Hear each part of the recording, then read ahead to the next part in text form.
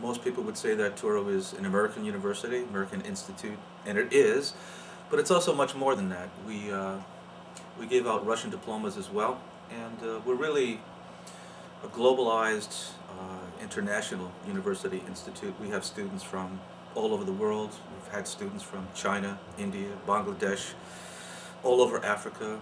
And so, well, we live in what the great Canadian scholar Marshall McLuhan calls the global village now, and that certainly is true with respect to our student body.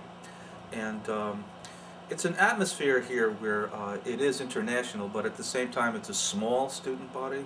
We only have a few hundred students.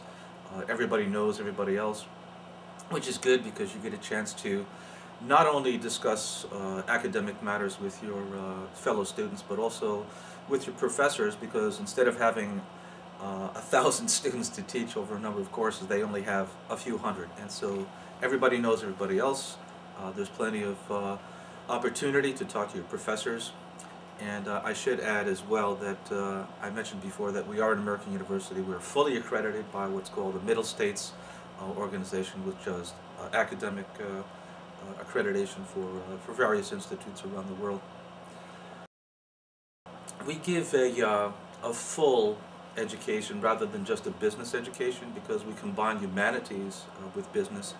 And nowadays, in fact, a lot of corporations and companies are discovering that it's extremely important that students not only know business matters, business issues, business theory, as well as business practice, but also that they're able to communicate clearly, and that requires, of course, using the other side of your brain rather than the left side of your brain. And so we give students the opportunity to develop their critical skills, analytical skills, writing skills, and speaking skills as well, which is extremely important nowadays in the business community.